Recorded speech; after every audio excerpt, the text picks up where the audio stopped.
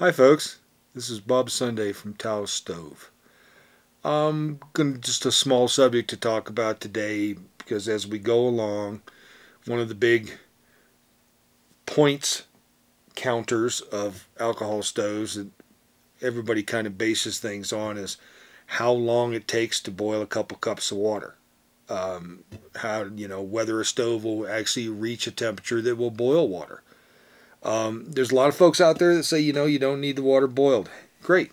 We all cook different ways. If you need 185 degree water to make what you want and it says it should be 212, but it works for you, then hey, that's what you do. I just want to bring up the subject of altitude. Altitude has a lot to do with the times it takes to boil those 2 cups of water.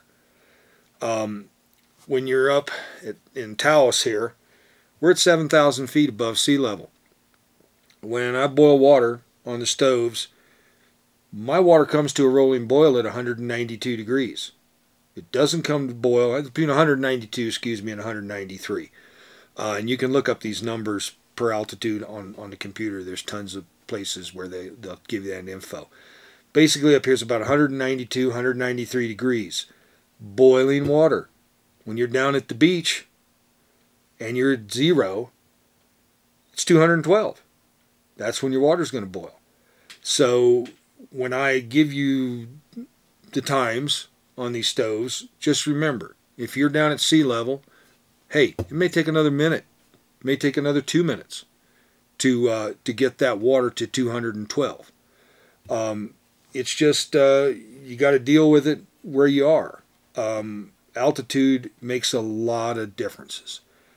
Matter of fact, take it from me, learned this 10 years ago or more, about 11 years ago, is that if you grew up your whole life at 600 feet, which I pretty much did. I was born in the Midwest and lived in the South for most of my life. 800-foot elevation. I came out here the first time to visit at 7,000 feet and wondered why I was like floating around all the time. Well, there's no air compared to 800 feet above sea level. Great story is when some fellow that we were staying with suggested that we go to some hot springs down on the Rio Grande River that you had to walk down to the springs, and just happened to be the spring that they used in the movie Easy Rider, where Dennis and everybody and Fonda and I can't even Jack Nicholson were all sitting around at night at the hot springs. Well, that was the hot springs we went to visit, and it was downhill 650 feet.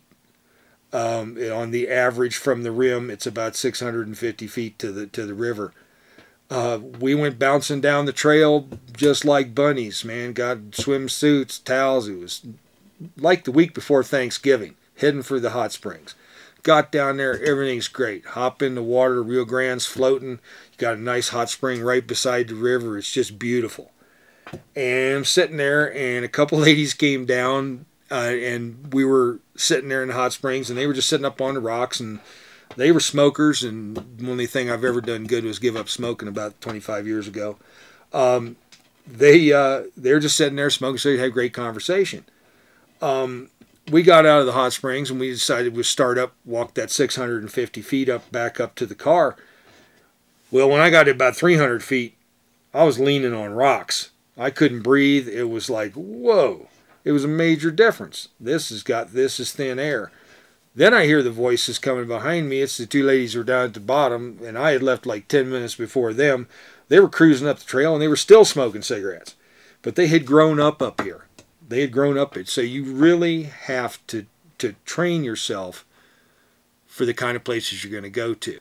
You can acclimate, train, training in a way is just going out and walking with your pack. You are in training. It's no different than people that run marathons go out and run to train. Well, work it out.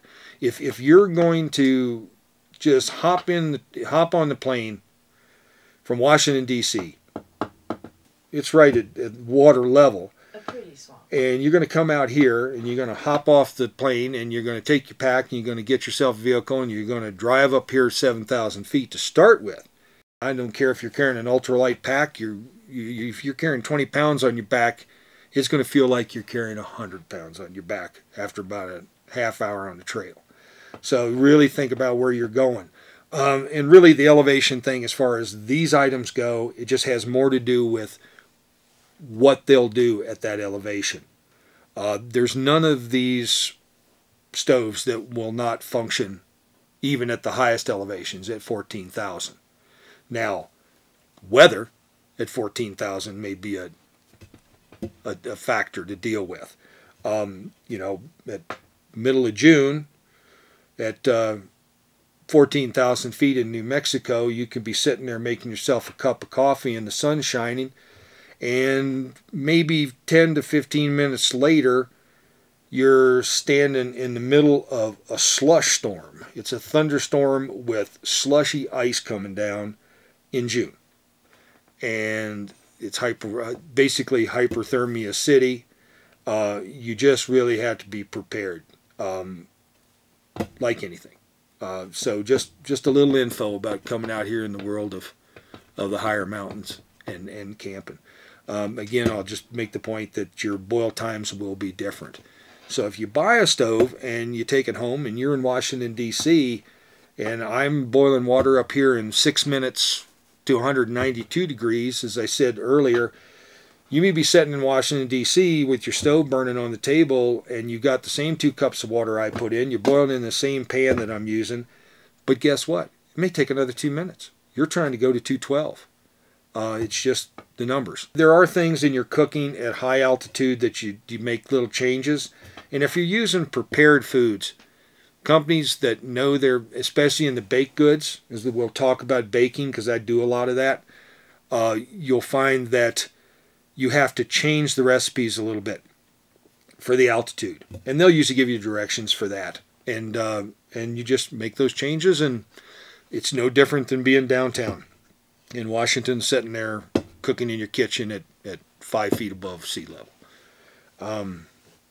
Thanks a lot for listening, and we'll look forward to seeing you again.